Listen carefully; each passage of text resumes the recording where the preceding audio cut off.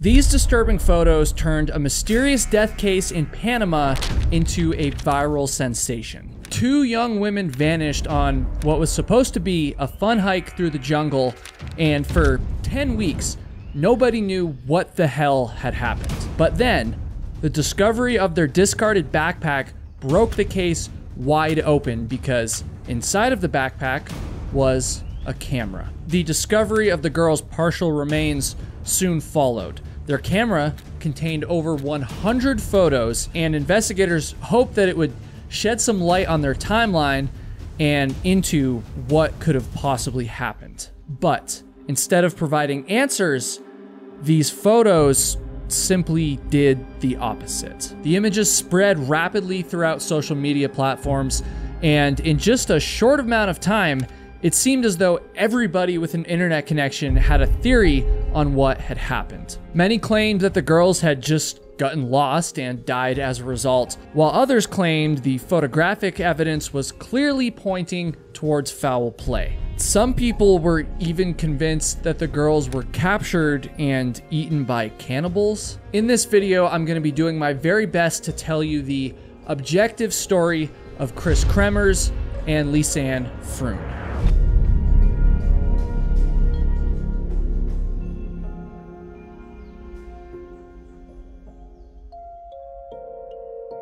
I'm going to be giving you the facts as I understand them, without the spin and without bias.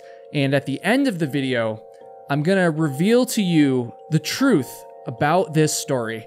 And honestly, I have to warn you, it's probably not going to be what you want to hear. So, let's start off with the elephant in the room, or at least the elephant in my room as the one who is making this video. The story of Kris Kremers and Lisanne Froon is one of the most well-known and well-covered mysteries on the internet, full stop. There have been countless podcasts, YouTube videos, and documentaries done on this case. Tons of journalists have published articles about it, and there have even been books written about this case, multiple books. And so because of how well-known this story is, I've honestly resisted making a video about it for a very long time. I also feel like there's a lot of people out there that know more about this story than I do, although I've certainly done my best to research it for this video. However, since the early days of telling stories on my channel, I've been getting tons of comments asking for me to cover it. This is by far the most requested story that I see you guys asking for,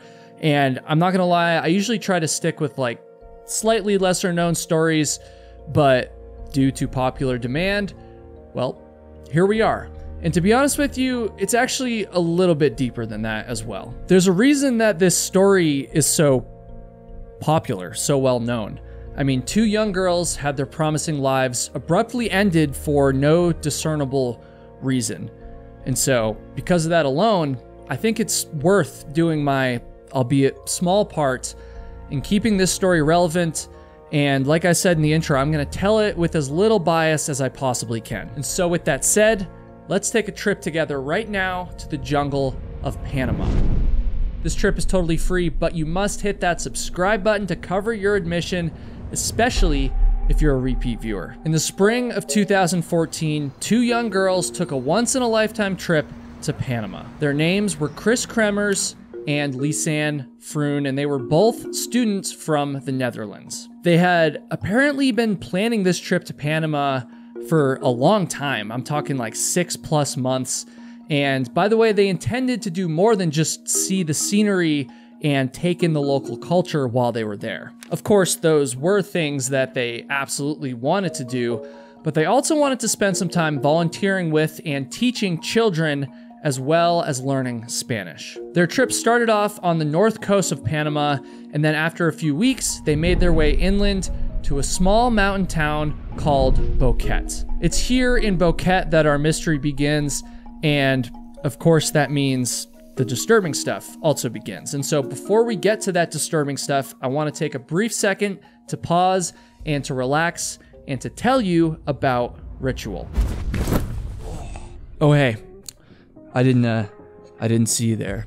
Ritual is the sponsor of today's video. Now, I'm sure that you've already heard about Ritual, but if you haven't, boy, are you in for a treat. Ritual makes multivitamins and supplements. They have multivitamins for both men and women of all ages, by the way, but I've been taking their Essential for Men 18+ vitamin, and so that is what I'm going to be talking about right now. Ritual's Essential for Men is a clinically backed, clean, high-quality multivitamin for men ages 18 to 49 to help fill key nutrient gaps in the diet. Oh, and that reminds me, I haven't taken them yet today, so let me do that right now.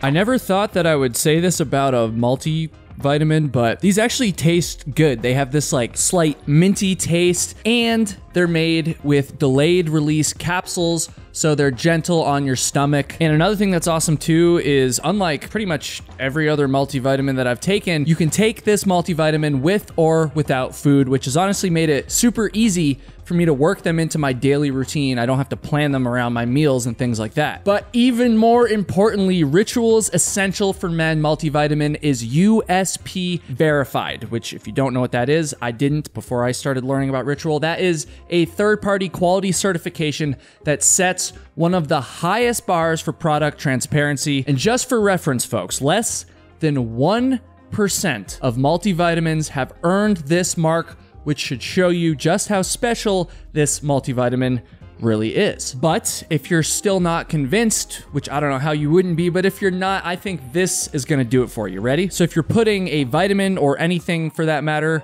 into your body, you really want to know exactly what's in it, of course. So Ritual's vitamins are made what we call traceable, and on their website, they show you exactly what's in each vitamin, and they even show you where in the world it came from, which in my opinion is just above and beyond when it comes to transparency. And the icing on the cake is that Ritual is going to hook my audience, aka you, up with 25% off your first order. All you have to do is click the link in the description or use code KyleHatesHiking25 at checkout. So one more time, click that link or scan the QR code on the screen right now.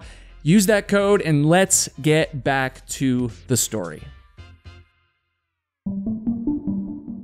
Kris and Lisanne were planning to stay with a host family and to begin their volunteer work shortly after they arrived in Boquete. However, there must have been some sort of miscommunication, because once the girls arrived, they were told that their volunteer jobs would not be starting for another week. This obviously meant that the girls now had some extra time on their hands. And what better way to fill that time than to explore the beautiful countryside around them? With this goal in mind, the girls decided to go for a hike.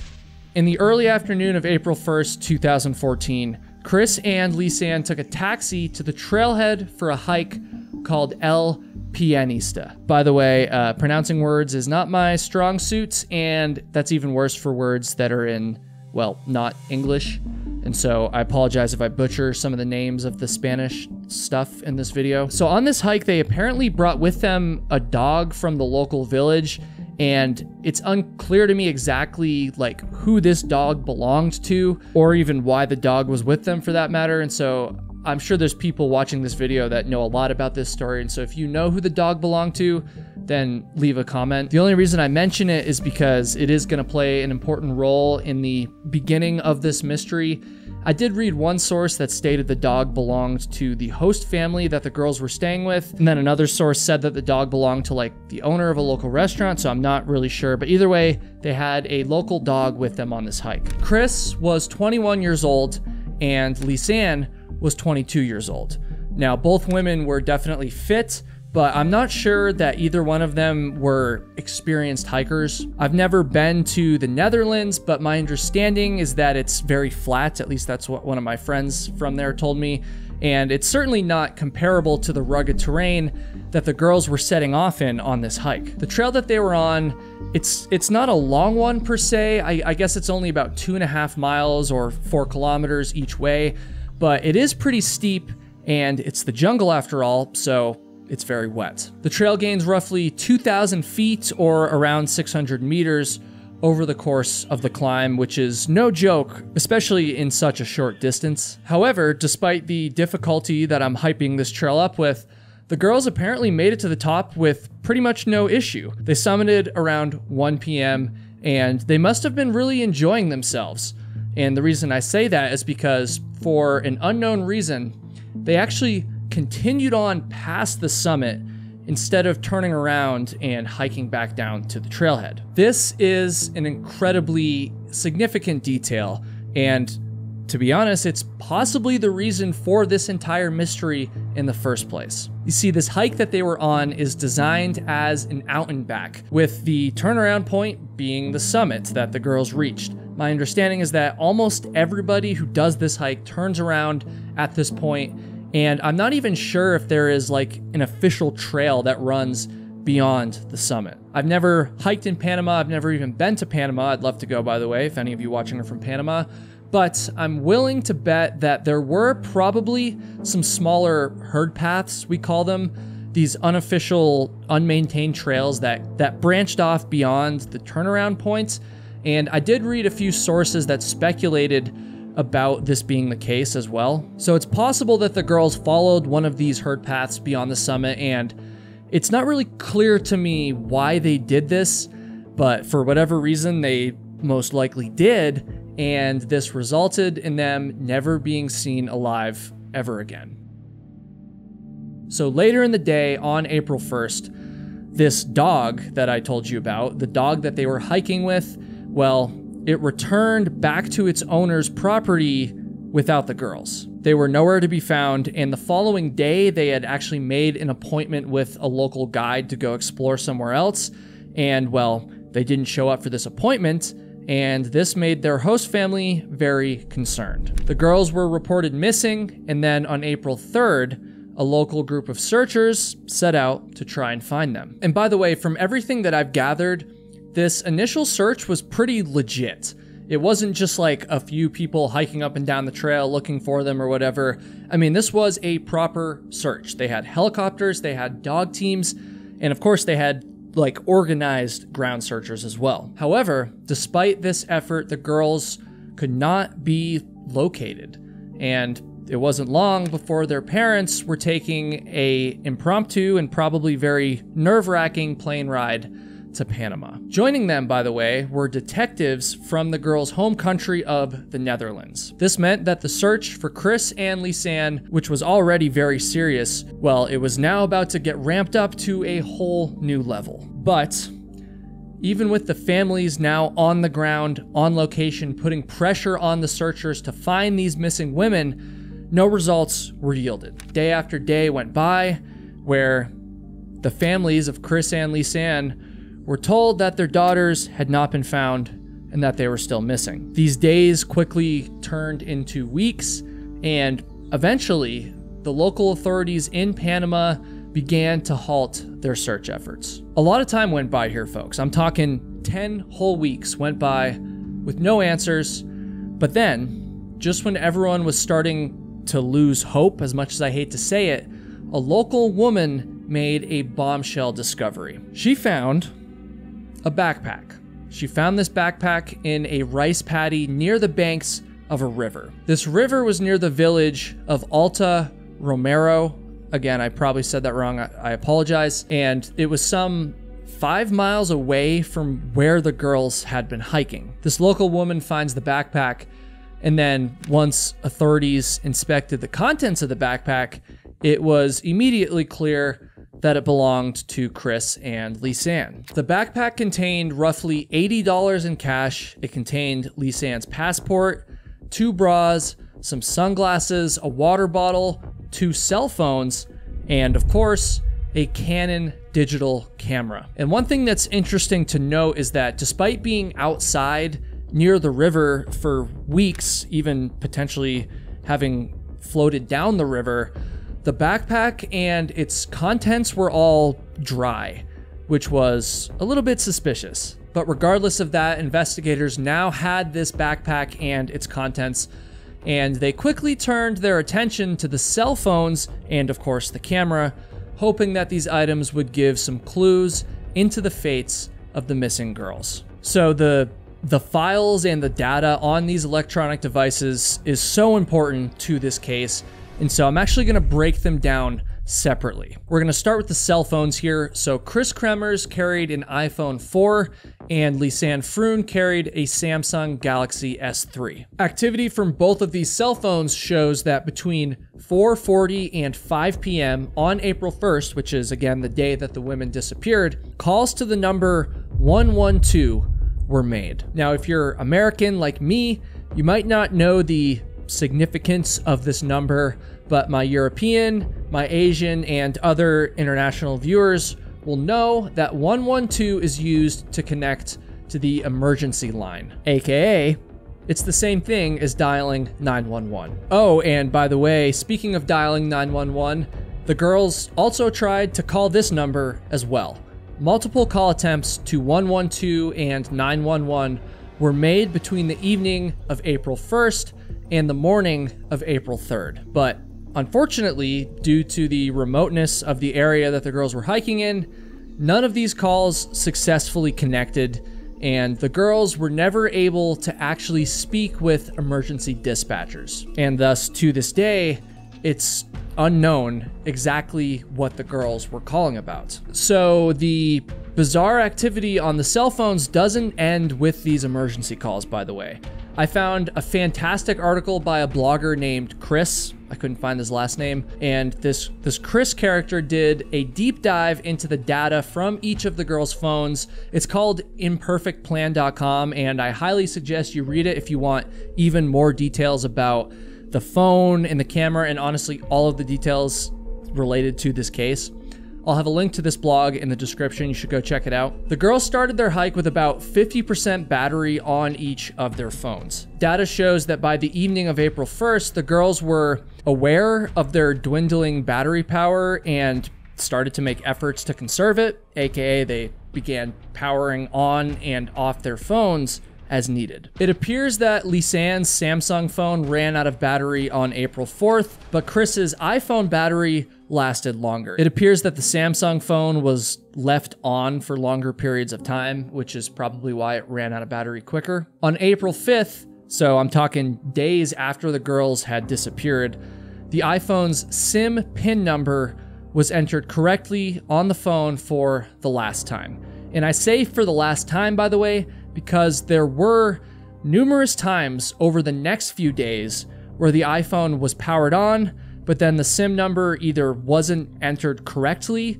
or it wasn't entered at all, which is very strange. And it's a big point of speculation in this case. Now, there was no activity on either phone on April 7th, April 8th, or April 9th.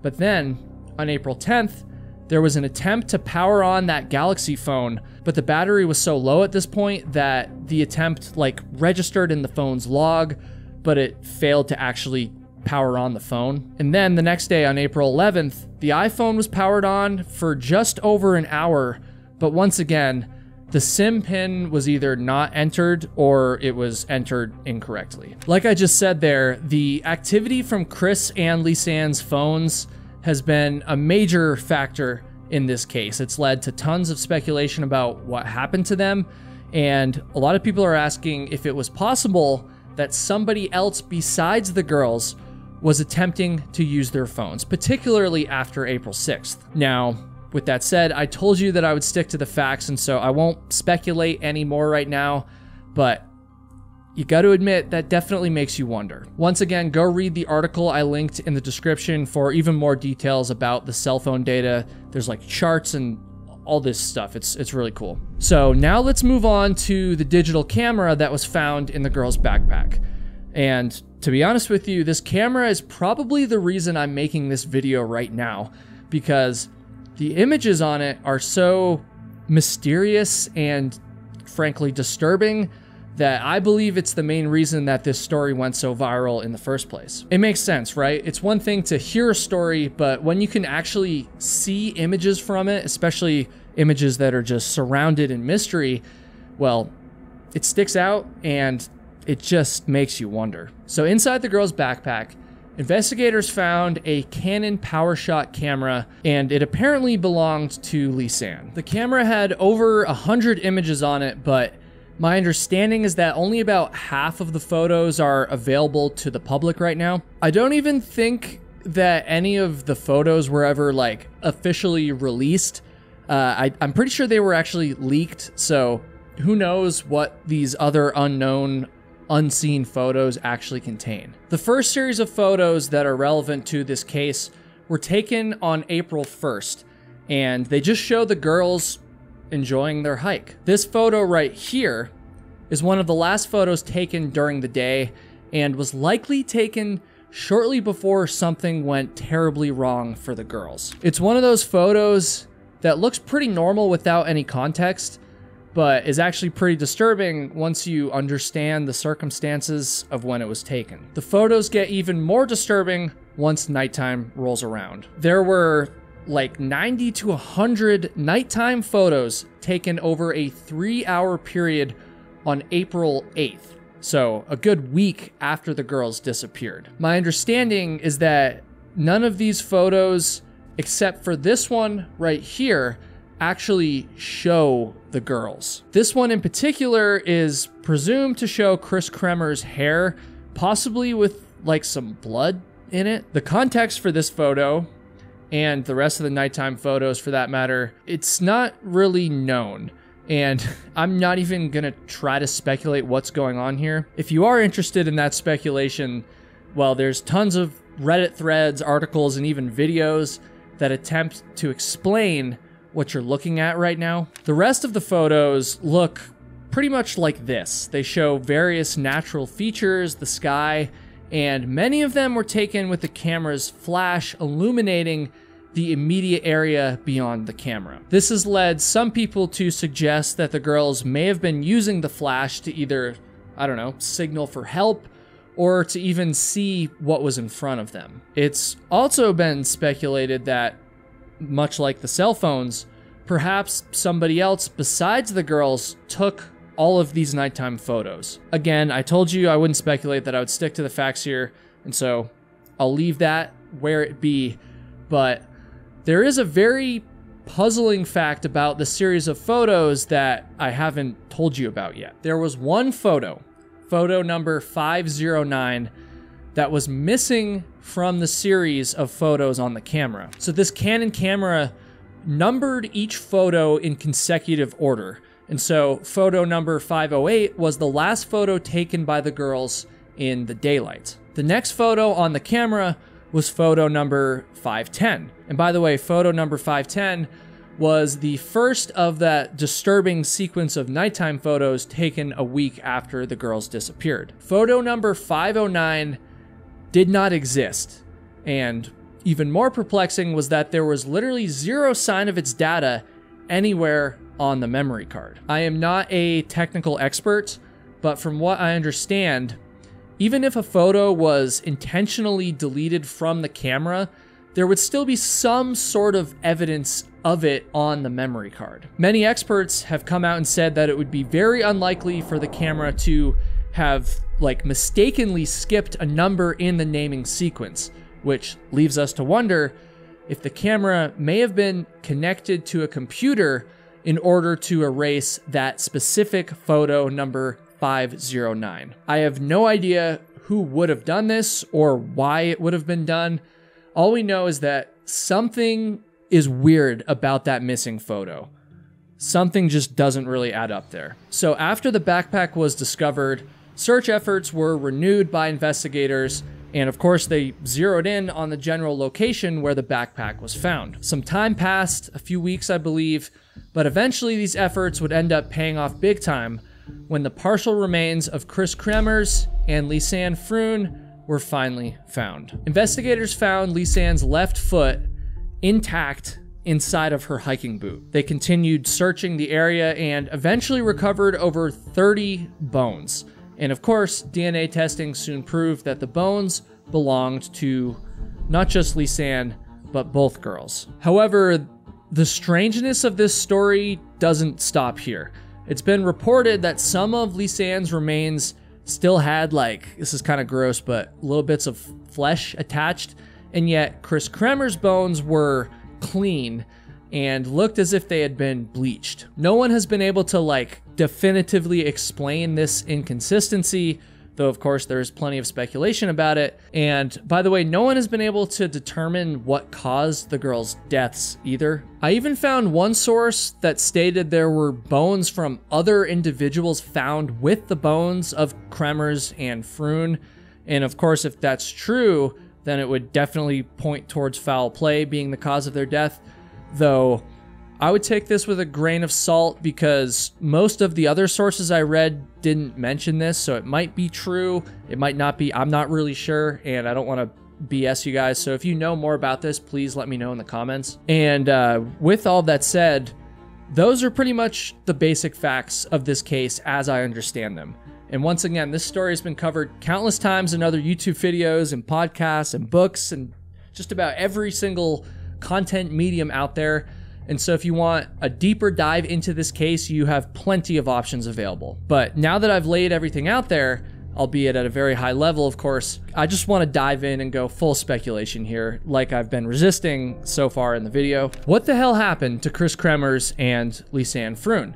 It seems to me that there are two main theories being talked about. The first of which is foul play, and then the second theory being that the girls died naturally due to an accident in the backcountry. I'm gonna break these theories down a little bit one by one, and of course, I'll let you decide which one makes the most sense. I feel like in a lot of missing hiker cases, foul play is assumed when the evidence doesn't always support it. In this case, however, foul play is absolutely plausible. There's just a lot of things that don't really make sense with the camera, with the bones that were found, and also with the cell phone activity. In my opinion, the most damning pieces of evidence that point to foul play are the photo number 509 that appears to have been purposely deleted, and then the girls' bones being found in different stages of decay. However, there's even more evidence of foul play that I haven't really touched on yet, though my understanding is that much of this is speculation and rumor. It's not proven fact necessarily, and that's the reason why I didn't include it when I was telling you the facts of the story. But I will mention now that some people have suggested that the girl's backpack may have been planted sometime after they disappeared. And I will admit that it's a little strange that it took 10 weeks for the backpack to be found, and I say that because, well, during that 10 weeks, there was intense searching going on for the girls. Of course, the backpack was found in a different location than the actual hiking trail they disappeared from, but it's still relatively close, like 5 miles away. So I don't know, I feel like it probably would have been found. I also mentioned earlier that despite the backpack being found next to a river, well, it was dry, and so were its contents. That's how I understand it. And I don't know, the camera and the phones, they were still working, which I find a little bit strange because if they had been floating downstream for some time, again, I'm not an expert on this, but you'd think that the electronics would have been like fried or broken. And another strange piece of information that I have not yet mentioned is that the last person known to have seen the girls alive, which was the taxi driver that dropped him off at the trailhead on April 1st, well, he ended up dying under suspicious circumstances less than a year after the girls went missing. And I will say, I guess it's worth mentioning this, but it's probably just a coincidence. I don't know.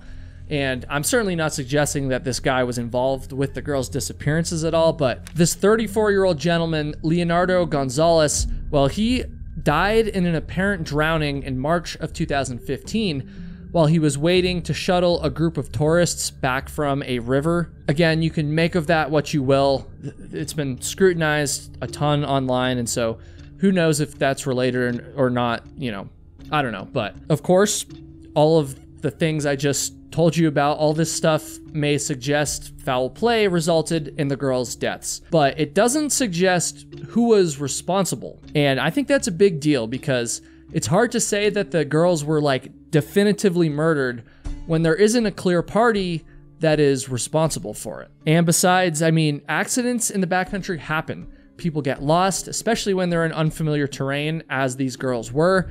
and people die as a result of this. And so with that said, if you go on any online forums discussing this case, you're gonna realize pretty quickly that there are a lot of people who dismiss foul play in this story, and a lot of people that believe the girls died an accidental death. And despite some of the suspicious evidence and circumstances in this story, I do think that there's merit to the accidental death argument. After all, they were hiking in some pretty gnarly terrain. I mean, the jungle is not a place to mess around, and so perhaps they made a bad choice to continue further down the unofficial trail past the summit where most people turn around, and then they got lost and eventually fell or just died from exposure. Maybe somebody found the backpack a short time later, took it home, not really realizing its significance, and then they saw the news about the case and they were like, oh, I don't want to be associated with this backpack,